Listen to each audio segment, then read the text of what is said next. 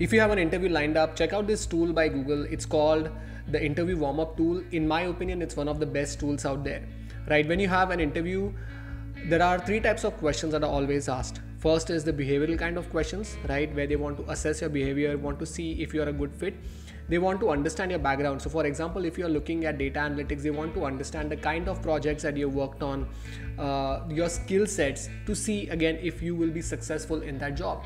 And then the final round of questions is usually technical questions, where they might ask you questions around SQL, data architecture, any specific technology that you have worked in the past. And it's always a good idea to have these questions so that you are well prepared for interviews at Google, at Amazon, or any big tech companies.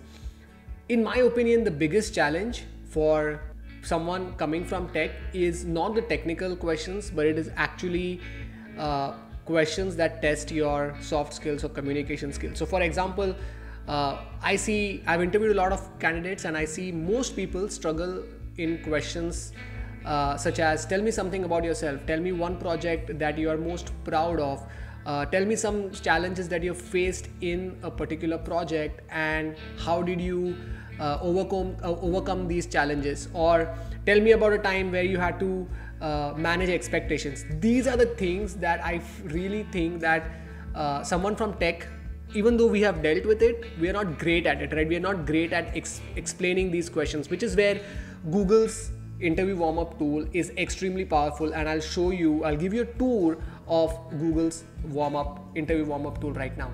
Here is your interview warm-up tool. You can simply Google this, or you can go to grow.google.com, and let's click on this first link and see why this is such an incredible resource for preparing for your interview. So first thing is, here you say a quick way to prepare for your interview in e-commerce, and they have tons of questions.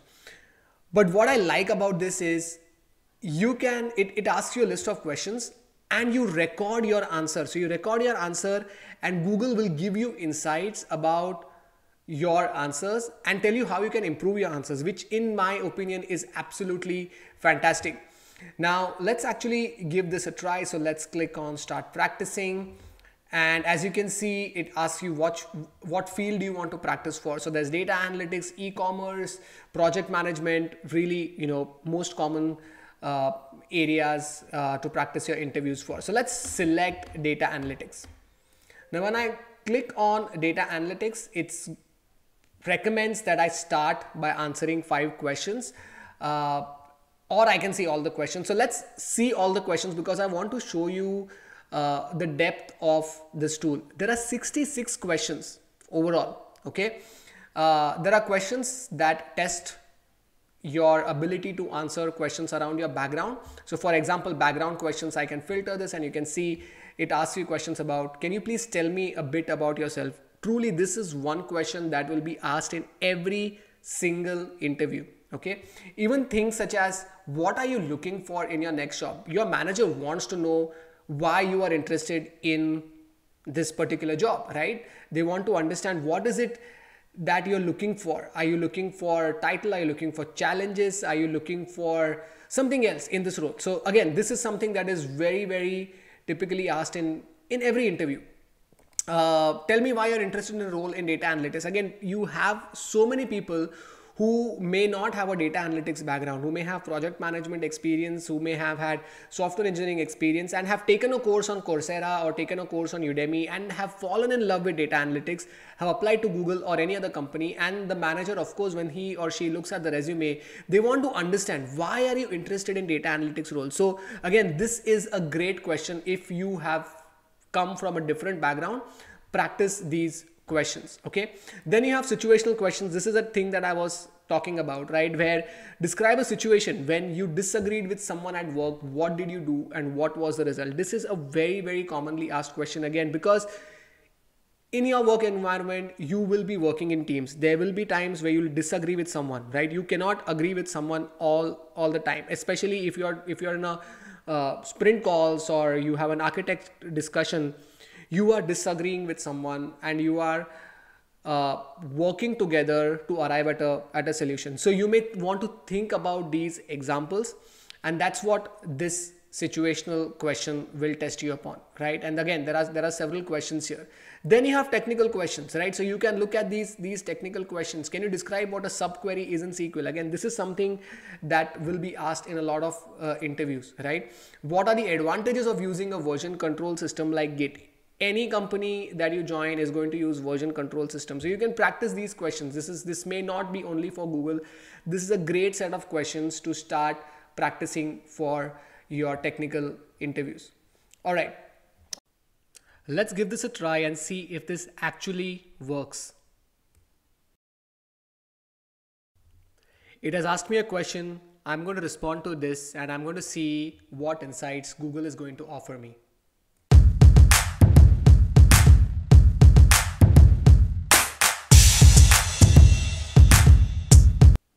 I finished recording. I'm going to click on done and I'm going to see what insights Google has to offer me.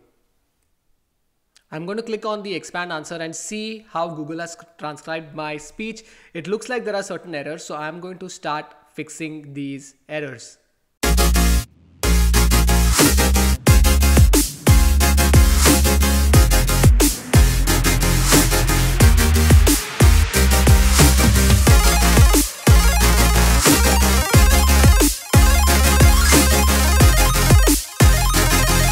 Now when I do that, it's starting to analyze my answers. So I can now click on job related terms and it tells me that, I have used a couple of terms that are relevant to data analytics. For example, software and code, most used words. So for example, it says that I use also a lot. This is something that I may want to improve upon. It's not necessarily a bad thing, but I don't have to keep using also. Let's click on talking points and it will tell me what my talking points are. So talk about experience, right?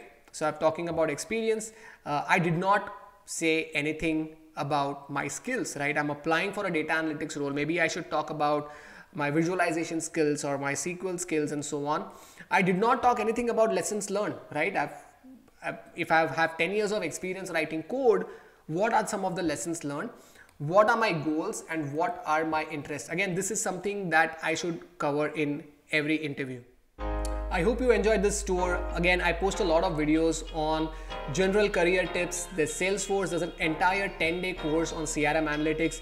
I will also be posting videos on Python. So cool projects such as building QR codes and converting text to speech, data visualization projects and so much more. So if you don't want to miss out on the content, please do not forget to hit the subscribe button.